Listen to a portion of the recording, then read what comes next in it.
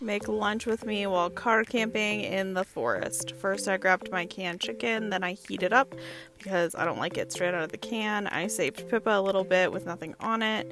Then I grabbed my romaine, chopped it up to be my base.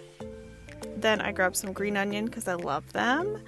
And then I grabbed a little bit of cucumber and red onion because I just love onion. Then some carrots. Here's the carrots.